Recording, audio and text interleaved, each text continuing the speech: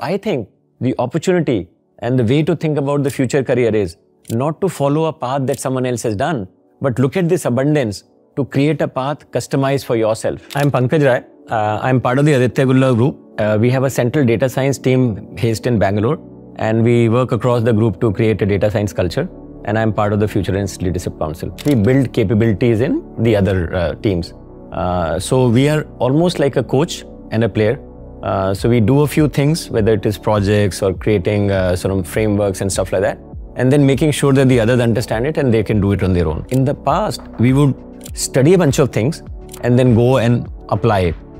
I think we have to flip it around to say, what do I need to do? Now, therefore, what do I need to study and apply it? So I think that's a very profound change which is required. So I say, all that you study is potential, but what you get paid for is kinetic. So start with kinetic, learn the potential based on what is needed. So that's the way I would think about what people should do and how they should upskill themselves. They shouldn't just go and pick up a huge amount of skills and not know what to do with it. Rather, slowly build skills based on what you can add and continue to move on and on. I think for India, our folks have to understand what's going on and then determine what they can do. So I think the first thing that's going well for India is our demographics. All of us will produce a lot of data, and a lot of that data is getting captured because we are all using devices.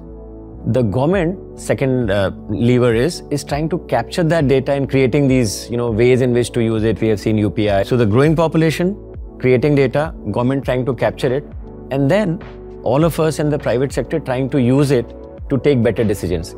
So end of the day, if you think about all of this, it's all about taking better decisions.